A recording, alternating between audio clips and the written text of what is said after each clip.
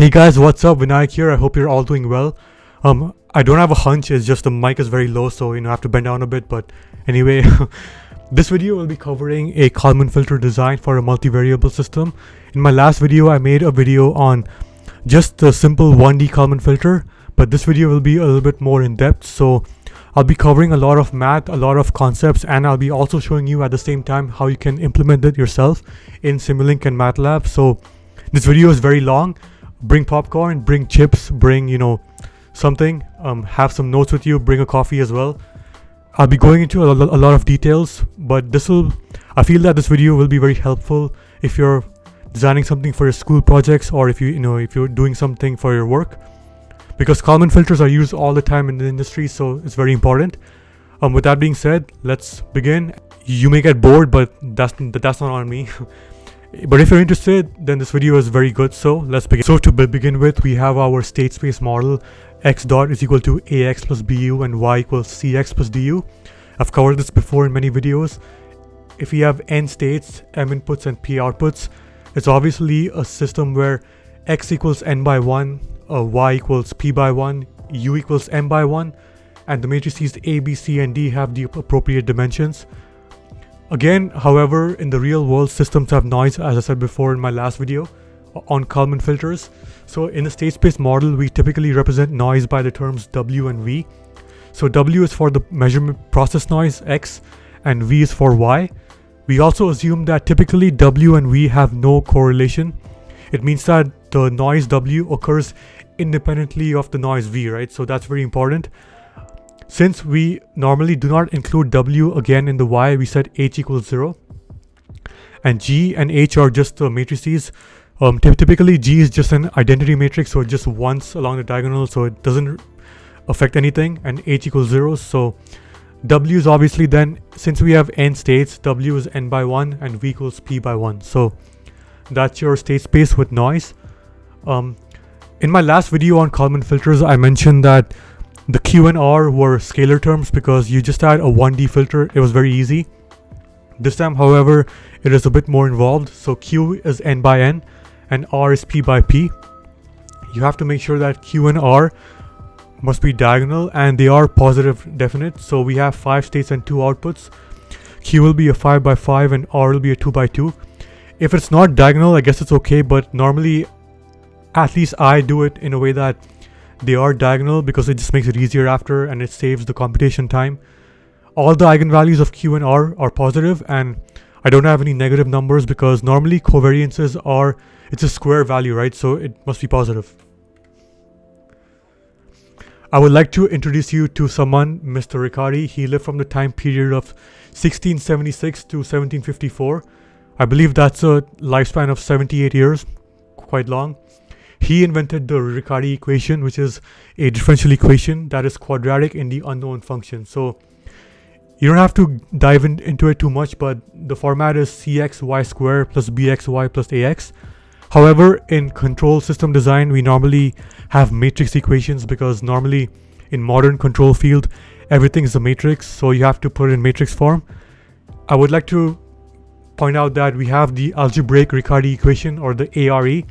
It's simply A transpose times P plus P multiplied by A minus PBK plus Q. K is the feedback gain. So if you have a feedback control system and if you're solving for the LQR, it actually solves for K here in this equation. And P is just a positive definite matrix. So, and A is your system matrix. So, A and B are from your system model, and that's what we do. Here we have the Riccatti equation in discrete form. In the industry, many of the control systems are in discrete time domain because on a microprocessor, you can implement it much faster. Discrete time systems are very important and they are used all the time in aviation, especially for digital control systems. So any control system that is in a digital format will be discrete. You have the discrete time Riccatti equation there, and you have to solve for P. So P is also a positive definite matrix. The optimal gain is that is the Kalman gain. So before I had the Kalman gain in my last video, and that's very important because if you have the wrong Kalman gain, it means that your filter will not be stable and you will diverge. The Kalman gain is given by APC transpose multiplied by CPC transpose plus R inverse. So this is a very standard equation. Just know it very, very well. If you have to design a filter gain, you solve P with this equation and then you put in L. And clearly the size of L is N times P. So the idea is that this Kalman filter, so let's say you have 5 states and 4 outputs. You might think that we can only estimate 4 states, but no. The Kalman filter lets you estimate every single state in your system, irrespective of the number of outputs. So let's say if you have 4 states and 1 output, then you can still estimate all 4 states. So that is why L is equal to N times P. So if let's say you have 5 states and 2 outputs, L will be 5 times 2. And then you will get a 5 by 1 vector, and then you can estimate that. We'll see more after. So just in case, we used a steady state filter because we only have one value of L. If you have to do it every time, that means you have to solve the Riccatti equation at every time step, which means that it'll be very time consuming. And the stability of the filter, last time I gave it by A minus K times C, so K times 1. Here it's the exact same thing, it'll be A minus LC. This matrix A minus LC must be a Hurwitz matrix, which means that it has to be a stable matrix. The closer they are to 0, which means that the closer it is to 0, the faster your filter is. However, it won't remove much noise, so you have to be aware of that. Also, the stability of your filter is separate from your control system. This is called the separation principle, and I will get more into it after. So now we have to do our implementation, right? So we have x is n by 1. We have all the stuff here. And we have an estimate of x is given by x hat. So how do we do this? Keep watching. So we can now go into MATLAB and design the filter. I've just copied and pasted my system matrices A, B, C, and D from the paper into here. Next, you can check the eigenvalues of the open loop system. It turns out to be stable, but we have a pole at 0, which means that it is marginally stable. So we have to take that into account. Next, we can design the discrete time model. So first, we can define our states. It is U, W, Q, the angle, and height. The inputs are thrust and elevator. Since we have the same number of outputs, you can say outputs equal states. And we can define our continuous time state space model as shown here. If we do a step response of our open loop system in continuous time, you can see that all the values converge, but you do have a bit of a big oscillation there because your system is marginally stable, correct? So you will have that. And height, all the values go up. Next, we can specify our sampling time. We chose 20 Hertz at 0.05 seconds. And define the discrete time model here. Now, so far, we have not yet included any noise, so that'll come in a bit. Let's use the 0 order hold, because this is what is used to commonly discretize a continuous time system. So we can then obtain our discrete matrices A, B, C, and D by just typing in sys_d.a.b.c and so on. If you look at the open loop matrix now, you can see that the values have changed for A and B because you discretize it, but C and D will be the same. This is always the case. And the eigenvalues of the continuous time and the discrete time, they equal the same, but on the Z plane, you can see that 3 of them are at 1, which means that they are almost unstable. So on the Z plane, keep in mind that if it stays within the unit circle of 1, it means it's stable, but if it's outside, it is unstable. So we don't have any unstable pole, which means that it has been discretized correctly. Now let's design our observers. First, we have to define G and H, the matrices as discussed before. I put G as C because it's obviously identity matrix, and H will be zeros, as I said before, because we're not including W, the noise W, within the outputs Y, so it'll just be 0. Now we have to define the covariance matrices Q and R. So just use a diagonal operator. So Q will be 0.15, 5 times along the diagonal, and R will be, I chose for now, 0.05 times the diagonal. So if we see what they look like, you can see them there very easily. Now we have to obtain the gains. So you have to use this command here, L, P equals Kalman sys underscore kf, which we will define in a bit, q, r, and 0. We assume that w and v have no correlation, the noise for the process and the measurement noise, so you have to specify 0 in the last parameter, n. Okay, but we have to define our disturbed system, so you have to put sys underscore kf is equal to ss aol bg, so concatenate those, and dh. So this system here, which we just did on line 58, is your state space model with the disturbances. And this is what MATLAB needs to design the Kalman filter properly. So we have obtained L and P from there. Let's just check that the L that MATLAB obtains is the same one from the Riccatti equation. So let's define another L bar, which will calculate L using the Riccatti equation optimal gain, and then compare L bar to L. So here we have APC multiplied by CPC plus R inverse. And the error, so compare L bar and L, it should be 0, because that is when you know that you have designed L correctly and MATLAB has used the discrete time algebraic Riccatti equation. So that's our system there, and we can quickly obtain the poles of A minus LC, because that is your stability, and compare those two. So it turns out to be stable. So that's it, our observer is done. Let's now go into Simulink and build our model of the observer. So drag in a bunch of tags. It's the from and the go to blocks. So we'll have to copy our matrices in here, A, B, C, and L. So we can do that by defining constants and tabbing in the variable names, because obviously Simulink can obtain variables from the MATLAB workspace. So do the same thing for A, B, C, and L. We can make an area here by just clicking and dragging and typing in matrices. So these are our system model parameters, which will stay the same in the entire simulation. So next we can drag in a bunch of blocks that we need. Let's drag in a step for the inputs. Now we are defining our two inputs, thrust and elevator. We assume that the input is the same just for now, but they can be they could be anything else, it doesn't matter.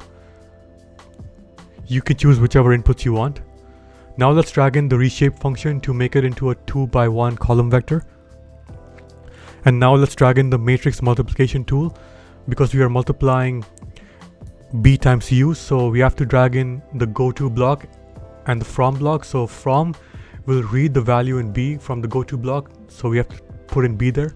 If you see that the tag name has to be the same, so that's just saying that it is B multiplied by U. So U is a 2x1 vector and B is a matrix, so we have to do that.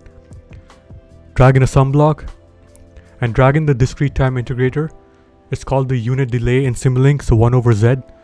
And let's drag in some more blocks here. Now we're defining the equation x underscore k plus 1 is equal to A multiplied by x times k plus B times UK. So we have to do that this way.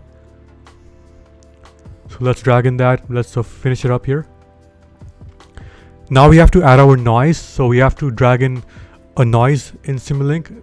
This is available from the band limited white noise block, so drag that in and paste it there. And since we have 5 states, we have to make it into a 5x1 vector. One thing I would recommend is drag in the multiplexer, combine them, and then use the reshape block again to make it into a 5x1. So that should complete your process model there. Next we have the measurement model, so y equals c multiplied by x. So exact same procedure, not that difficult. Just drag in the block and the from tag and put in c there to make it c multiplied by x. And we have to add v in the same manner as we added w. Since you have the outputs equal to the number of states, the w and v will have the same dimensions. So that's our system done, and we can actually now save it, just to make sure that it's not lost if something happens to our program. So now we can design the observer, but first let's go into the target pane. Let's change the simulation settings to make it faster. So by default, Simulink uses variable step. I'm going to change it to fixed step and Euler's method with the step time of our sampling time of 0.05 seconds, and then hit apply and hit OK. So that's done. Let's drag in a scope there to see what it looks like. And make sure that you make all your sampling times to be 0.05 seconds, because if you specify a different sampling time, the Simulink will not know what to do. So you have to make sure that it's uniform everywhere. So that's our states there, and now we can design our observer. Let's now copy and paste the block, because the observer, the Kalman filter, is the copy of the system, but like what happens is that X gets replaced by X hat. It's just that, and you don't have the noise, but it's all the same. So now we can do that this way, and then we can now say that C times X hat is equal to Y hat. Next we can put a sum block, because we have to calculate the innovation given by L times Y minus C multiplied by X hat. So we're just doing that here. And then connect it there. So now that's our observer, it's done. So that's your Kalman filter there, the bottom part.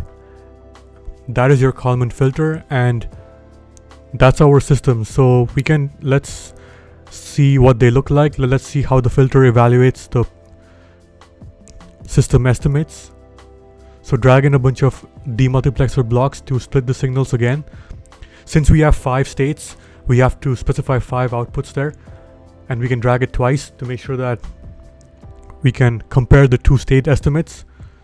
So on the top, what I'm doing now is you have the process model. So those are the actual noisy states, and at the bottom we are dragging in the estimate states, and we can also check the errors there by the innovation. So I'm just specifying that that is the innovation there. So yeah, we're just comparing what we have, and it looks quite decent. The filter is quite noisy, but you can change the values of Q and R to remove more noise if you want to. But I've shown you guys how to do it, and you can just simply quickly try different designs of your filter. You can see that the innovation hovers around 0. It's noisy, but it does stay around 0, which means that the filter has done very well in removing any noise, and it does estimate it very accurately. So that's it for the Simulink part, and you can just change values in Q and R as I'm doing here, and try different values of L and so on. So that's it for the video, and I hope you guys learned something new. It was very long, but thank you for watching, and I'll see you guys in the next time. Hey guys, thank you for watching. I'll be doing a Q&A video at 10,000 subscribers. So if you want to ask me any question, you can either DM me on Instagram, or you can also go in the community tab on my YouTube channel, and you can post the question below on my post. So have a nice day. Bye.